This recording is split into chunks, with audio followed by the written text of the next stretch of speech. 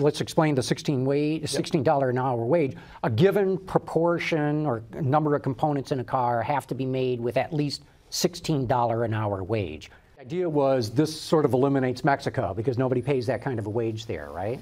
And essentially. It's not strictly the $16 an hour. 10% of that value can come from high-wage R&D people.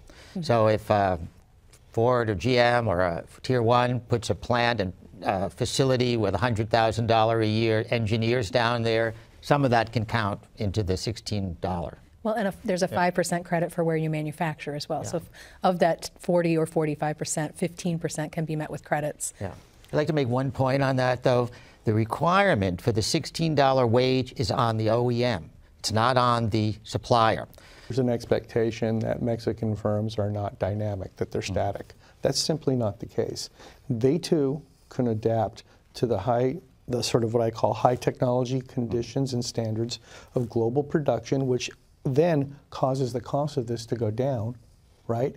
Creating lateral pressures for glass makers or other producers here in the United States. It's completely Why do you say wrong. that, Joe? All right, so let's say you're a producer, you produce glass, right?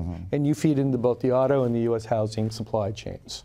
All right, you've got a factory, one that's very modern and up to date, where it's all done basically by machines, and another that's sort of out of date with a lot of people, right? All right, you're thinking, okay, how am I going to continue to export into the United States? Well, what you do is you get rid of the workers, right? You create a second factory that's completely automated, right? This idea that that $16 an hour wage floor was going to protect jobs was always a misnomer, right? That was always made as a PR stunt made for U.S. public consumption. It's not going to help. As a matter of fact, it only takes about a year or two to get those factories up and running. And we've already had 1 year of delay because of political considerations inside Washington. So whatever benefits that were out there for U.S. domestic consumption, based on what's essentially protectionism, are slowly beginning to narrow.